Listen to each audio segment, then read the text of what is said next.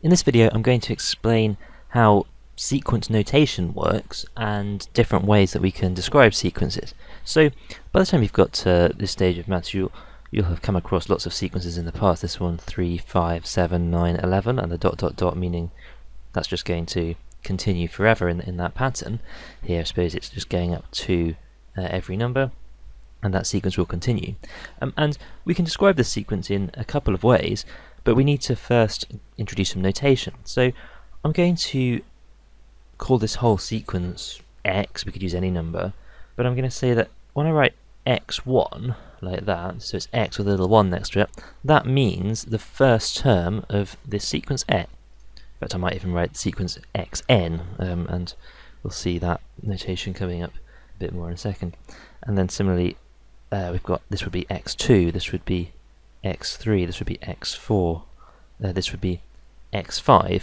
So x2 would be exactly the same as above, but x2 is the second term in the sequence. Similarly, x3 is the third term. So that's just a notation that we use to describe this whole sequence. And then I can think of that whole sequence then as sequence xn. And the reason we write that is, well, n is a number that starts at 1, goes up 2, 3, 4, 5, etc. So if I take all the different possible values of n from, n equals 1, 2, 3, etc., then that determines this whole sequence. So for this sequence I could write things like x1 is 3, x2 is 5, I could say x3 plus x4, well that would be 7 plus 9, that's 16, and we can just use this as a useful notation to describe the sequence. And now there are two ways of describing this sequence, and the first one we'll talk about is what we call the nth term definition. So sometimes this might be also called an ordinal description of the sequence. And the nth term definition for this sequence is xn equals 2n plus 1. And so this, if you like, is a formula for getting all of the different values of this sequence out from here. So I can say, well, x1, I've replaced n with 1, so I'll replace n with 1 on the other side. I get 2 times 1 plus 1, and that's 3. x2, that would be 2 times 2 plus 1, replacing n with 2, and that gives us 5. x3 would be 2 times 3 plus 1, and that's 7. And we can see this is generating that sequence, and if I keep going, this will generate all of the different terms in that sequence. And this is much better than just writing down the sequence, because this really does tell us it's a sequence that's going up in 2s, and it starts at 3. This one really, although it looks like it's going to be a sequence going up in 2s, it might be the next number is something other than 13. The next one could be 100 or a million. I could make up a much more complicated formula that would make a sequence like that. So we don't really know for sure, what the sequence is, unless we, it's not totally determined mathematically rigorously, unless we've got a definition that's more like this. And now an alternative way that we could define the sequence is by what we call a term-to-term definition, or sometimes called an iterative definition. And for this sequence that would be x1 equals 3, we're just stating that the first term is 3, and now I'm going to give you a rule that tells you how to get from one term to the next. So it's going to say xn plus 1 equals xn plus 2. What this is saying is, okay, if you want xn plus 1, you take xn and you add on 2. So again, this is a formula that works for all different values of n. So if I, in this definition, replaced n with 1, that would be x1 plus 1, that's x2, equals x1 plus 2. And because we've got this first term included in the definition, that x1 is 3, I can say, okay, well, x1 is 3, so that's 3 plus 2, that's 5. I could use the definition again. This time I'll put n equals 2 in here, so x2 plus 1, that's x3, is x2 plus 2, and we know that x2 is 5, so x3 is 7. We can keep going on, getting all the terms in the sequence like that. So this defines the sequence as well. And notice we really do need both this part and this part of the definition. This part of the rule obviously is kind of the main bit of how the sequence is working. It tells us what type of sequence it is, that it's going up in twos, but unless you also tell me where to start, I don't know. For example, I could have a different sequence, let's call it y, which is given by y1 equals 4, and has yn plus 1 is yn plus 2, so it's got the same rule. It's got the same rule for the sequence. It's just going up in twos, but it starts at 4, so this sequence is going to be y1 is 4, y2 is 6, y3 is going to be 8, and I get a different sequence. So we do need both parts of those definitions for the iterative definitions. As we'll see, some sequences are much easier to define this way, some the other way, and for some it doesn't matter so much, but it's really important to be able to go between them. So we'll now just look at a few examples of sequences defined in different ways. So here's another sequence. It goes 11, 7, 3, minus 1, minus 5, and let's call it xn again. So this is x1, x2, x3, x4, and x5, etc. And what we can see in this sequence is it's going down in 4s, and it starts at 11. So the term-to-term definition of the sequence is fairly straightforward to write down. Remember, in a term-to-term definition, I just need to say what the first term is. So that's x1 equals 11. It tells us that we start at 11. And to go from one term to the next, I subtract 4. So xn plus 1 equals xn minus 4. I take the previous term and subtract 4. And that will generate this whole sequence. When I put n equals 1 in here, I'll get x2 is x1 minus 4. And because I know that x1 is 11, that'll be 7. And then we'll keep going like that. It'll keep subtracting 4. So that's the term-to-term definition. And the other way we can define it is the nth term definition. You've probably done these sorts of nth term things before, maybe not using this notation. And you probably know that this is a linear sequence just going down in 4s.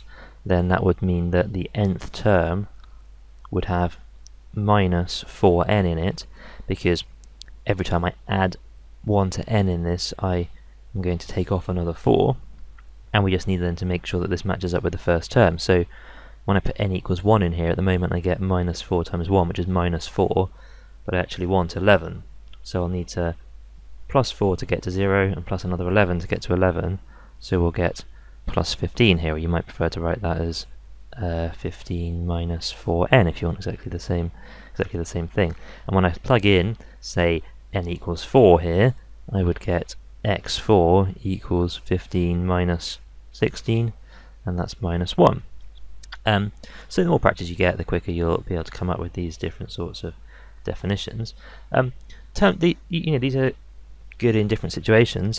If I now said I want to find the 1000th term of this sequence, if I want to say what's x1000, then you can probably see that this nth term one is the best definition to use. And it's quite handy because I can now just say, let's plug in n equals 1000 into this formula, say 15 minus 4 times 1000, and so I'll get minus 3985, and that's the 1000th term of the sequence. Here's another sequence, 2, 4, 8, 16, 32, and let's call this one yn. And what we can see is that this one is a doubling sequence, it's just doubling every time. So if I wanted an iterative definition, or a term-to-term definition, as always I need to specify the first term, so x1 is 2, and once I've got that first one, to go from one term to the next, I just double. So xn plus 1 is 2 times xn, that's what doubling is, just timesing by 2. So I take, to get x2, put n equals 1 in here, and I say x2 is 2 times x1. x3 is 2 times x2, etc. And this, here specifies that for all the different values. And once I've got that, now if I pick up the first term as well, I've got 2 times 2, that's 4, and then x2 is 4, so 2 times 4 is 8, and that specifies that whole sequence. So there's my term-to-term definition. And if I wanted the nth term definition, then this one would just be xn, and for this sort of sequence, it's really 2 to the power of something, and here it's quite nice, it's just 2 to the power of n. When I have 2 to the, if I put n equals 1 for the first term here, because this one is x1, I get 2 to the 1 is 2. x2, I get 2 to the 2 is 4. x3, 2 to the 3 is 8. And that will work for the nth term definition. Here's another sequence. Let's call this one an. And this is just the square numbers, as you can see, 1, 4, 9, 16, 25. So it's really easy to write down the nth term definition, because that's just an equals n squared. And this is often the case. It's much easier to write down this definition than it is to find a term-to-term definition here.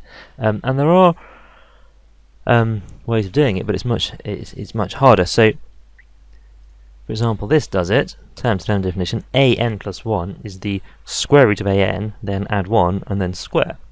And you can see this works, but it doesn't feel like a very nice way of expressing this. But it will work. Sorry, I'll also need to, of course, have a1 equals 1.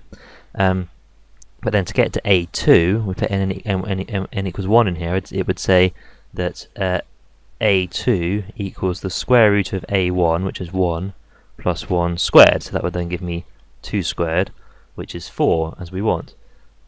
And if I were to put in a3 instead here, I would get the square root of a2, and that's now the square root of 4, so it takes me back to 2 again, then it adds 1 to say 3, so it's 3, and then it's 3 squared, which is 9. So this isn't a particularly nice definition, because all it's doing is when it takes this square, does this square root, it takes us back to the term number, adds 1, and then squares. But it does work. I bet the nth term one is much nicer here.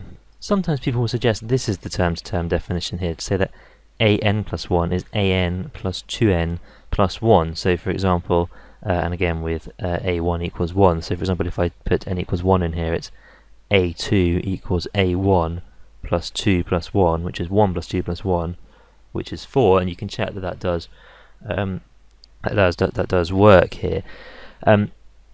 Now, and you can sort of see why this works as well, because if we know the nth term definition is n squared, that would be n squared plus 2n plus 1, and n plus 1 squared we know is n squared plus 2n plus 1, just multiplying out the brackets. So this will give you the right answer for each term.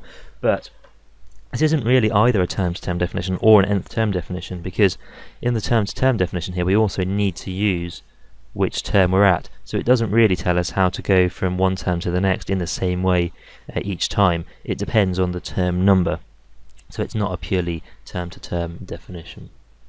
So one last sequence, slightly different one, 1, 1, 2, 3, 5, 8, 13, 21, and we'll call this capital Fn.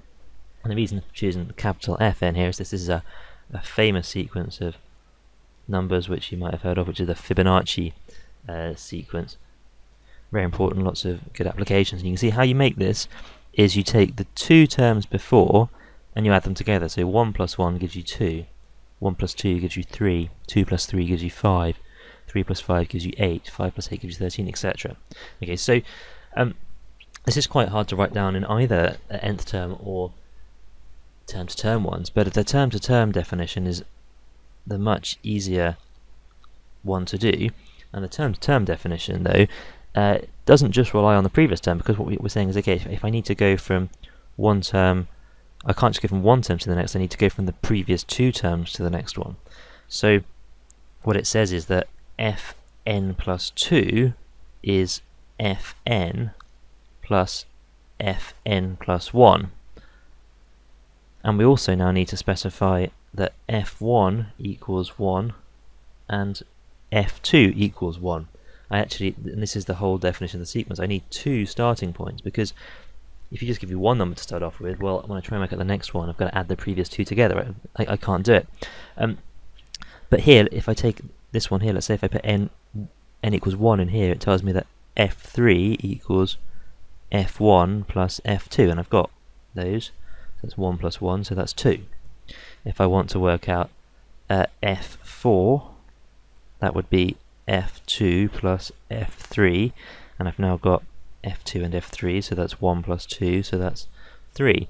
And I can keep generating instances of that formula to get each of the next ones here. The nth term definition for this one is very difficult, and not one you'd come up with unless you already knew it. But here it is, it's fn equals 1 divided by root 5, 1 plus root 5 over 2 to the n minus 1 minus root 5 over 2 to the n. No reason you'd be able to come up with that, of course, but I just want to show you how sometimes an nth term definition is much more complicated than a term to term one, and vice versa. So it's good to have both of these ways of describing sequences here. There we go.